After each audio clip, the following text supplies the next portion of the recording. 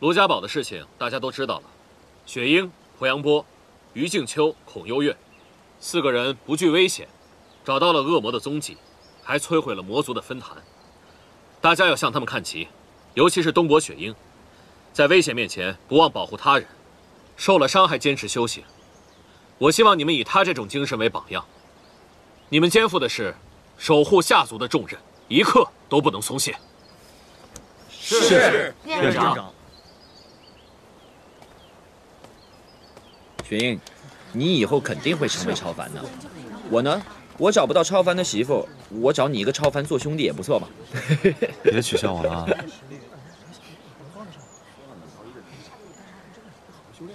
不行，必须得挫挫东伯雪鹰的锐气。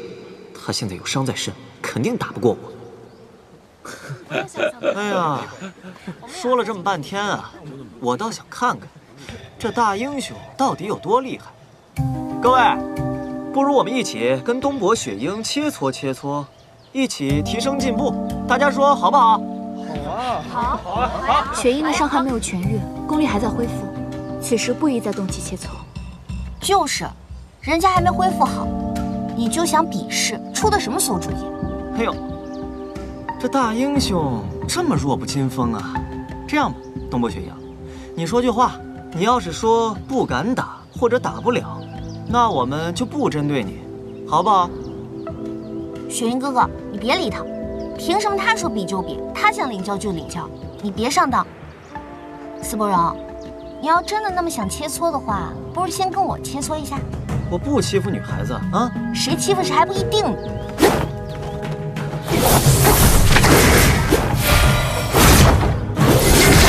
接！你想切磋，我跟你来。但我要告诉你，我不是什么大英雄，我的修为也差得很厉害。但我也想向你讨教讨教。你们看，这东伯雪鹰卢家堡之战之后，可是银月级了，那不得好好领教领教啊！既然这样，那就来吧。来。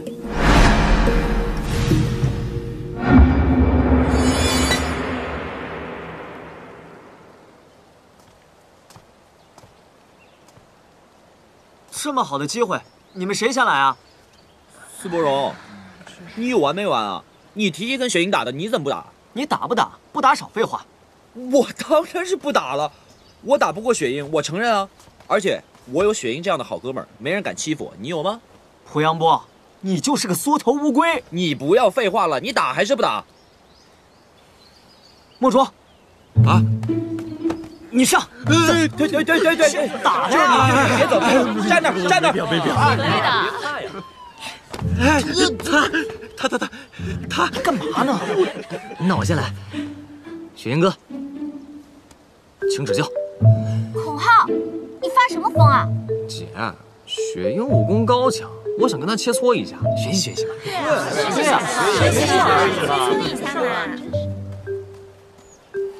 刘月，你放心吧，雪鹰不会输的。挨打的不是你弟啊！你更放心吧，雪鹰不会伤到孔浩的啊，你别误伤自己就行了。没关系，孔浩，来吧。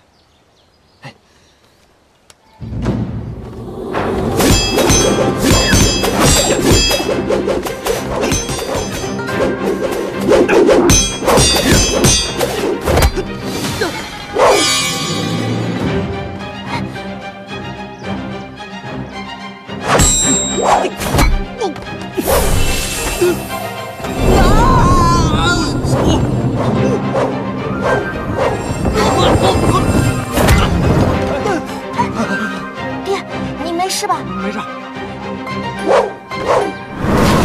我来领教。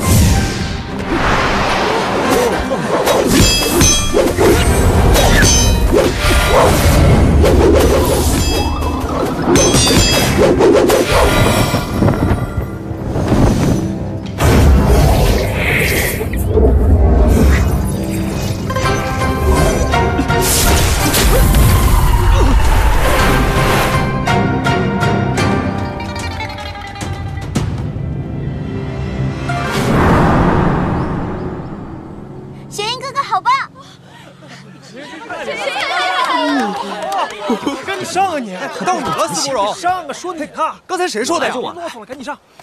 你可以的，加油！你可以的啊！加油！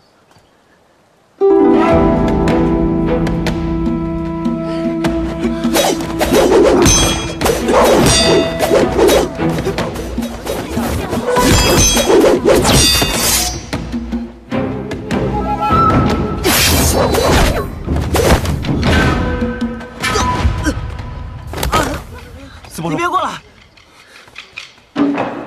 不荣，你没事吧？东伯雪鹰，你什么意思啊？我只是提议切磋切磋，你为什么要下这么重的手？怎么回事？刚才我明明已经收手了。我感觉五脏六腑都震裂了。我承认你厉害，行了吧？你为什么要拿我开练？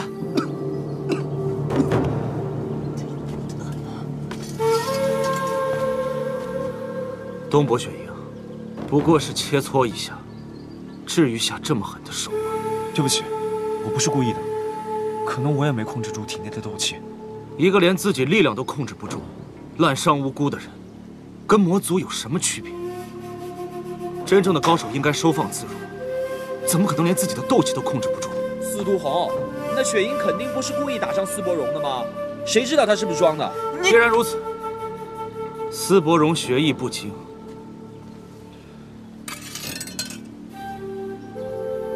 就由我替他向你讨教一番。对不起，司徒红，我怕我再控制不住斗气，伤了你们。好大的口气！今天我若不打败你，日后你便要欺负到我头上了。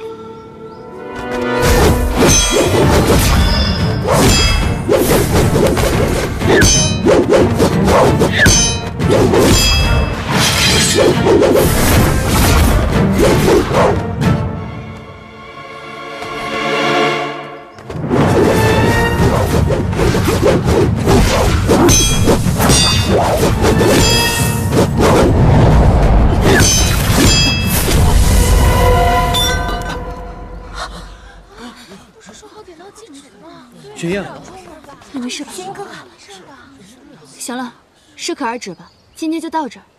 雪鹰哥，你没事吧？司徒红，大家都是同门，切磋而已，你为什么下这么重的手打伤雪鹰？他刚才打伤我弟弟的时候，你们怎么什么都不说？你还是先关心一下你表弟的伤情吧。如果再打下去，我看他的伤恐怕要更加严重了。刚才不是说五脏六腑都要碎了吗？司伯荣，我看你刚刚明明捂的是左胸口，怎么这会儿变成右边了？是吗？我右边也疼得要命，我哪儿都疼。哥，我好难受，我先回去休息会儿。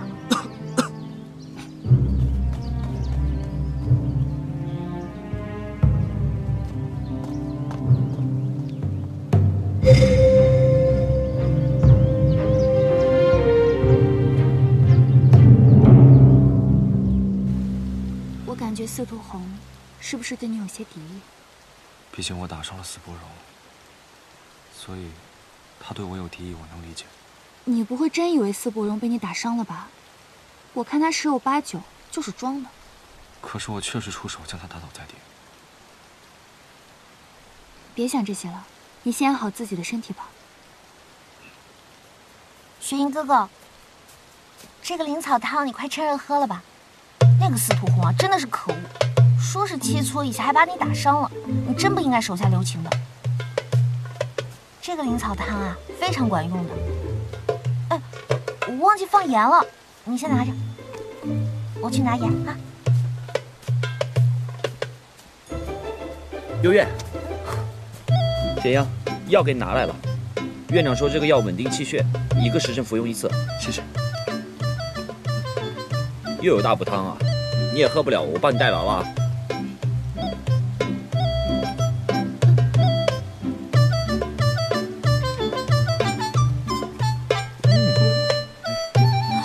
胡杨波，怎么了？太过分了你！不，我没喝这个汤，不是我喝的，刚才雪鹰喝的，雪鹰你喝的是吧？证据都在这挂着呢，你还说不是你喝的，你还狡辩你！哎，不是，别！还我灵草汤！我的要喝，刚才雪鹰他喝不了。灵草汤！如果这药对你身体好，你就应该喝的。这药我真的喝不了，因为里面有鹿角胶，我喝不了那东西。哦，原来是不能喝，而不是不想喝。我就是不想喝，我只想喝你做给我听。秋秋，我们去抓鱼吧。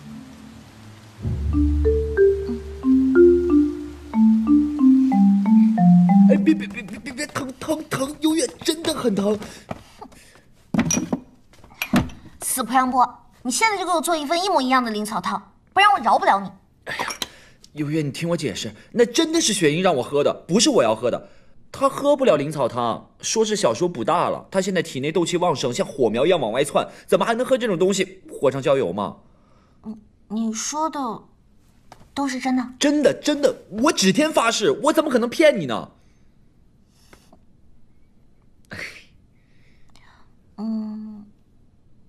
既然雪鹰哥哥喝不了大补的东西，那要不我给他做点清淡的，清火白粥、蔬菜汤，或者我再给他蒸一个鸡蛋羹。